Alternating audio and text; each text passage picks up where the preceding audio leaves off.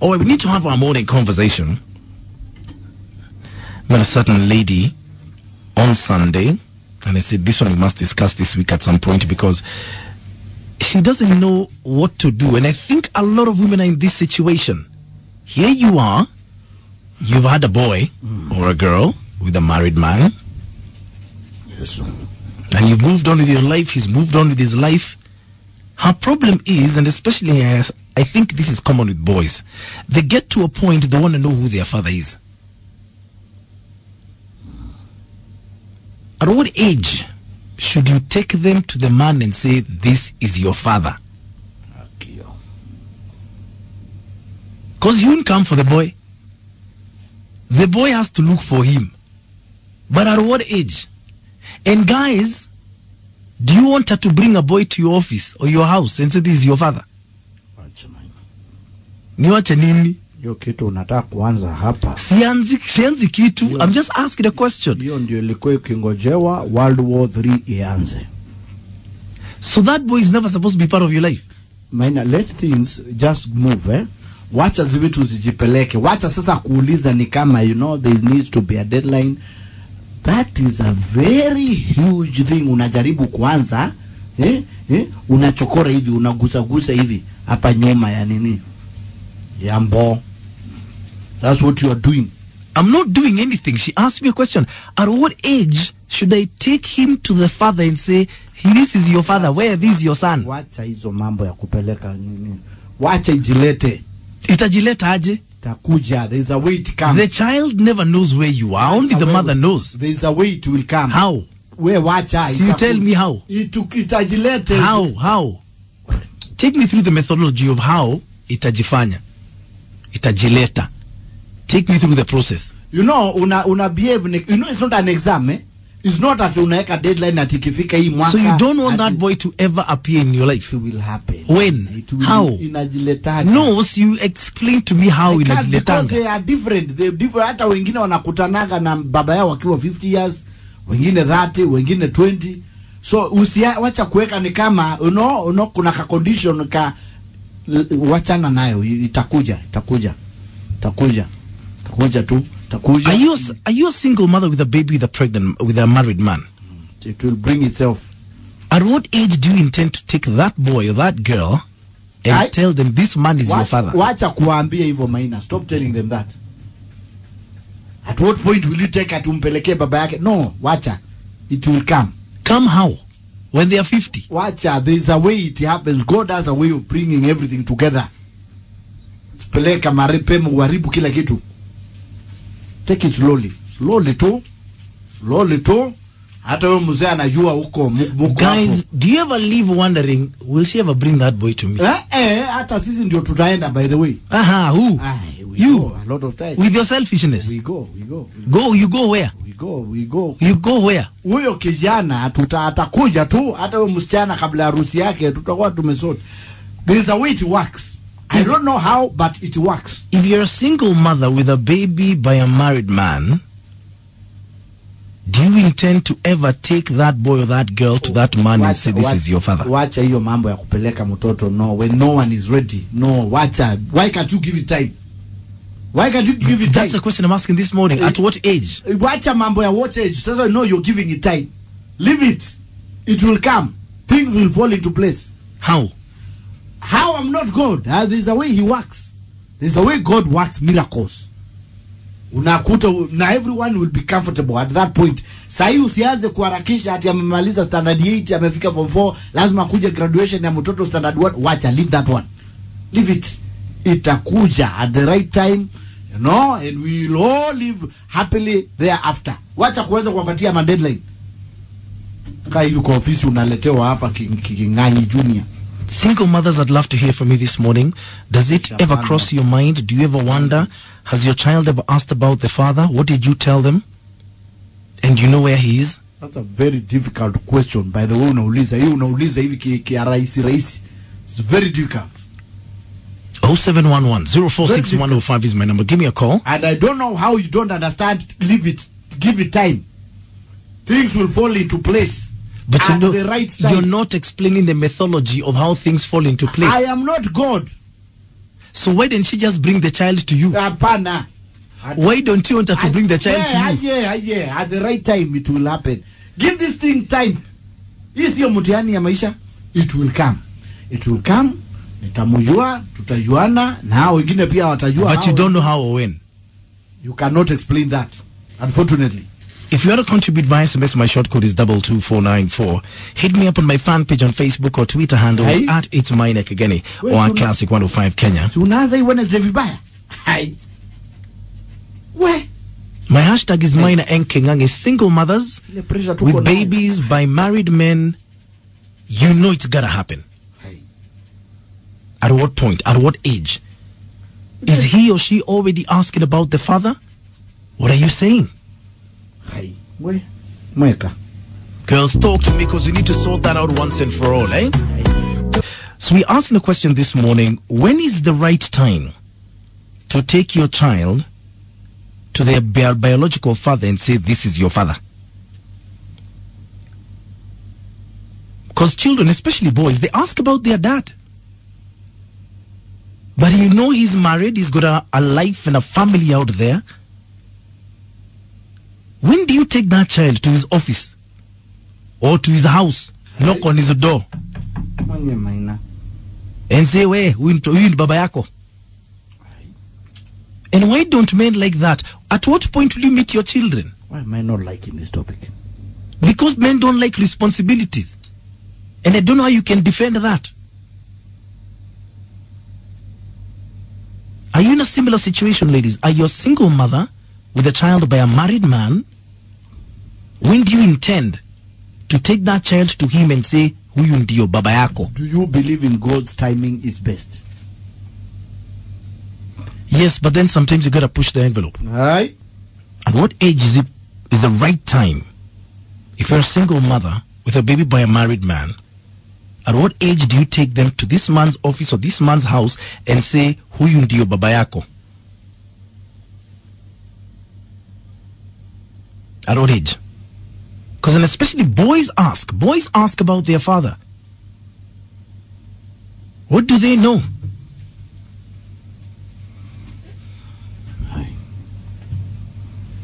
Najua kuna watu umefanya siku yao kakuwa refu sana. Why?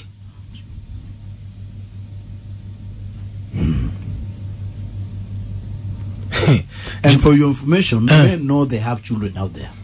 So why don't you ever reach out for them? We know. So why don't you ever reach out to them? Wacha kujifanya ni kama hatujui. We know. We're just waiting for the right time. Okay? When is the right time? Sawa. No, when is the right time? Yo unasema hakuna haraka, itajileta.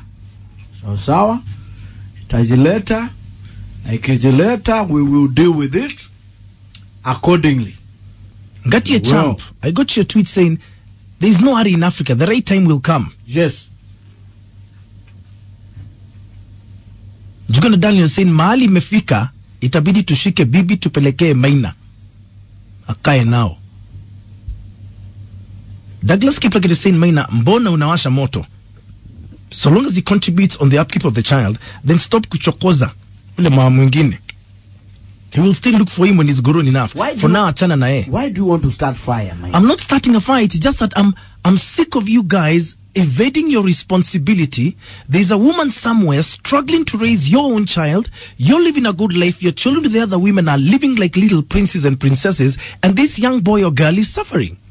And you're saying one day they'll come to me. One day is when? Tell you ladies, let me tell you, that child is, when they ingia standard 1, take him to that man. Bishie mlango. Ni baba yako. Because you can't struggle like this and you know this man is a CEO somewhere. And why do you agree to be put in this situation, girls? Why? Seriously? Have you ever thought of it like that? No, I knew you can spoil someone's morning, but I didn't know you can literally kill someone's spirit. Peter Ayoma, you're saying, I have no words. Why do you like inciting these women? Everything will fall into place at the right time. Bioni yanini? Yes. He knows what he's saying. So why aren't you raising this child? Tumekuambia at the right time hiyo kitu yote itafanyika. Harakisha hapa. Why are you in a hurry? Why are you in a hurry? Hi. At It's My Neck again, your R Classic 105 Kenya. My hashtag is Minor N Kingangi. Wenye? At what age should you take that child to him and say, age inaingilia wapi na tumesema at the right time? So she's going to raise this child on her own for how long? We ngoja wewe. Acha. Hello. Hello, Maina. Hello, good morning. Well, I'm a victim. Whereby the dad to me disappeared when I was very young. Your father? Yeah, my father disappeared. He had not been born yet. So, And he disappeared. I'll meet him when I'm 37 years.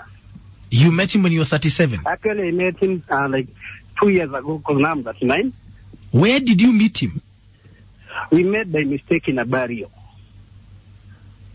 And so you go to this burial? There was a burial actually here in Nairobi. And then it happened this girl was a family friend to us. And then by extension, was a family friend to the father. Now my biological father. So who told you that's your father? That guy looks like me, let me tell you. The guy is 100% me. So we met. So hold on. No one told you that is your father? Yeah, no one told. Okay, of course, all this time I knew, because my mother later on got married. My mother got married, and I have a father, of course, who brought me up. But I knew the guy who brought me up is not my father, because of so many things, the looks and all that. But I never asked my mother whether who is my father. I never took that time. My mother never told me that.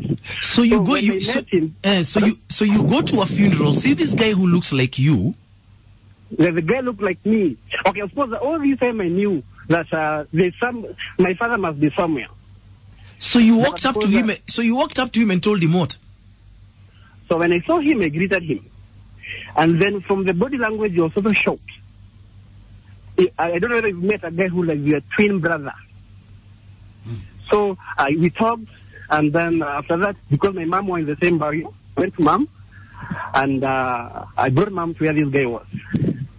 And I remember when the two met, both of them started crying. Yeah. And so after that, of course, I left them and I went.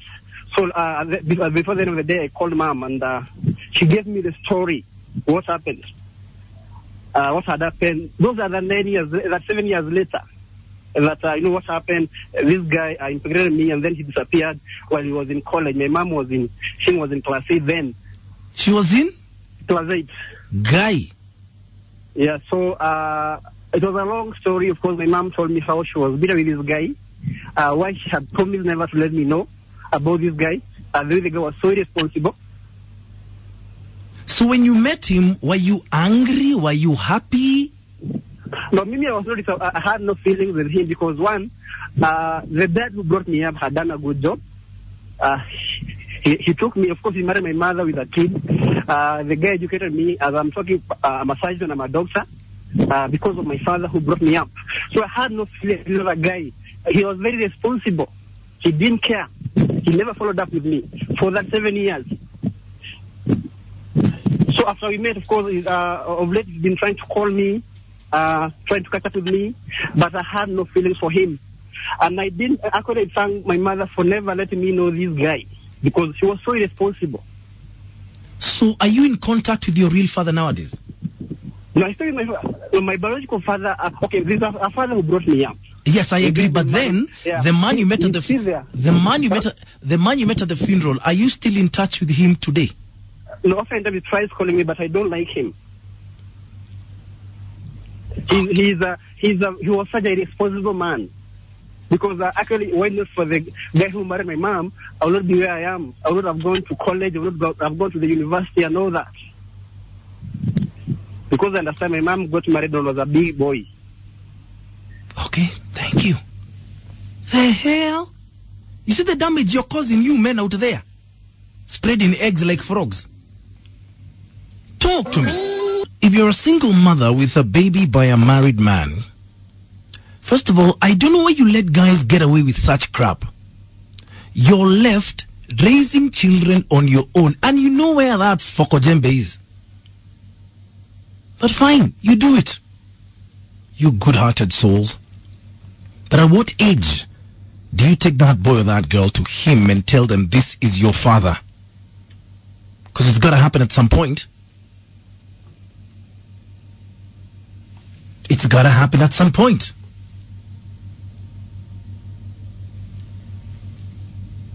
Hello. Hello, Maina, morning. Good morning to you. I'm a mother of two. Yeah. Same dad. And the boy knew the dad. We left him when he was 4 years. The girl was 3 months. Yeah. So currently, as I'm speaking, the girl is 5 years and she's been asking for the father. Yeah. So what I intend to do actually is to take her back when she's 7 so that at least by that time she can conceptualize. Yeah. I know at 7 now, I'll call the dad, I'll make them meet so that at least they get to know each other. But at the end of the day, the bitterness is there. Let me ask you a question. Yes, please. Does your son miss his father? The son knew the father because he left when he was 4 years. So does he ask why daddy left? The circumstances, the dad wanted to kill me, so he knew Ati the everything. dad wanted to kill him. Yes. How? Kill me, not him. Kill me, the mother. Why did you want to kill you? Because I'd gotten pregnant with another child that he didn't want. Now the girl. Yeah, so to him I was irresponsible. And he was married at the time. No, he wasn't married. I think he must have married after we've left. You remember, I called you a few back last week. In fact, I was telling about a book I'd written. Yes, and I got the manuscript. You got it, Maina? Yes, so I'm going to sort you out. Oh, God, thank you. I thought you didn't get it because your email was not going through. No, I got it. Oh, thank you. And you've read it. I'm in the process, so I'll let you know how it goes. So you'll get the story inside there of how he used to threaten me and everything, and then we moved out. So the boy is actually bitter with him, and he keeps saying, "Daddy alikuwa nataka kuua mami." So when you got pregnant, how did he try to kill you? When now we were in the marriage and everything, I was not giving him the money he wanted. And every time he comes home, I have the money. He doesn't have the money. He wants everything. I can't give him. So he keeps on threatening me. In front of your son, that I'm going to kill you? Yes, even in front of the maid. So I kept telling him, can you keep this off the children and the maid? And he was not listening. So at the end of the day, Maina, the boy is traumatized, but the girl now is demanding to know him. She started when she was 4. Do you know where he is right now? I used the CID to locate where he is. I know where he is because of the number. You actually used the CID? Yes, he went underground, but because I have a number that at times he used to send me money, I sent it to the CID and they located him. So what if you call him and he says he didn't want to meet you or the daughter? He's done that before. There's a time I left the children the phone at home and they called him and they asked him, "Daddy, where are you?" He said he didn't tell them where he was, but I know I'll look for him. Even if it means going to his rural home, I'll trace him. And take your daughter The girl is on my case. Hey. And by the way, was there a number on the manuscript that you can use to contact me? I'll look at it again. But I'm sure you had put your number on it, didn't you? I thought I did. Okay, if it's not there, I'll just reply to your mail. Okay, thank you so much. Thank you very much. This is a lady who has written a manuscript. She's trying to get it published. It's called 16 Months in Marriage. And I'm going to get it published. That is crazy. Will you also ask the husband to contribute? Because amwezi tu kuandika pande moja, you know, na hapa ndio nakwambiaga take time. You have to use the CID to track him down. Ndio na mimi nakwambiaga don't be na hurry kufanya vitu. Ewe, sawa. Because also the man needs to tell you hata yeye, kwani unaandika hadithi? Don't print something you don't have stories from both sides. That's what I'm saying. What do you mean? Hey? Haki ladies, what do you go through? Who will save Kenyan men? Anyway, the things we go through here. Hey? Talk to me.